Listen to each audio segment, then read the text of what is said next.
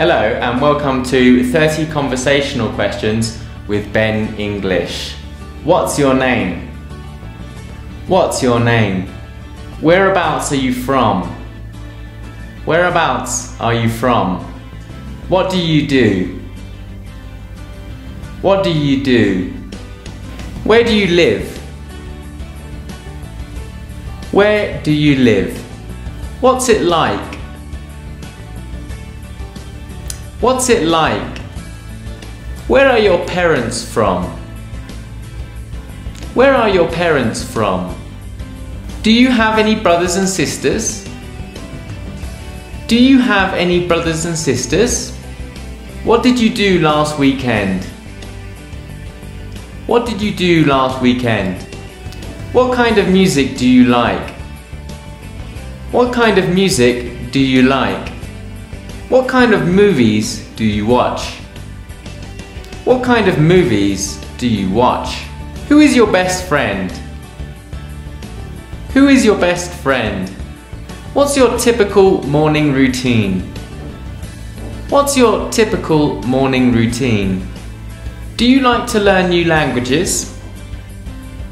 Do you like to learn new languages? What are your favourite sports? What are your favourite sports? What do you do in your free time?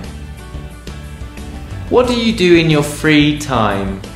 What do you do on your weekends? What do you do on your weekends? When do you eat out? When do you eat out? How often do you work? How often do you work?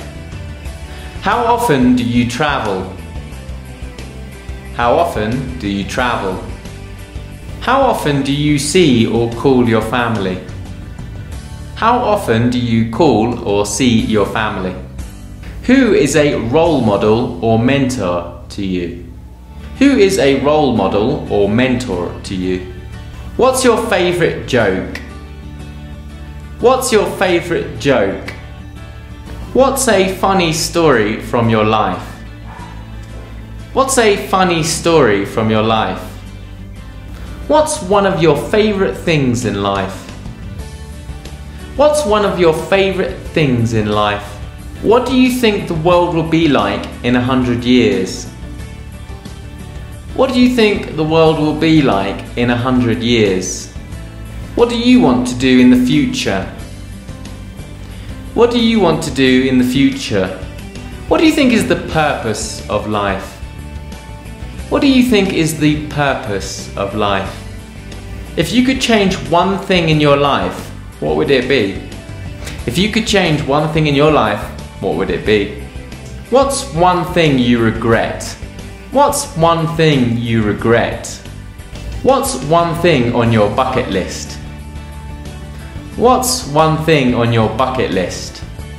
Okay guys, that was 30 questions for you to practice your English. I recommend that you learn 7 or 8, 7, 8, 9, 10 whenever you're trying to practice your English.